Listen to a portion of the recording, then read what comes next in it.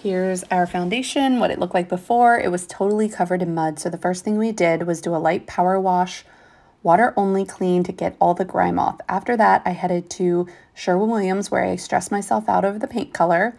We're using our paint sprayer and the shield to make this a pretty quick and easy job, and it looks so much better. We painted the other sides of the foundation as well. You can check out the paint and the paint color we went with on my latest blog post linked in the description.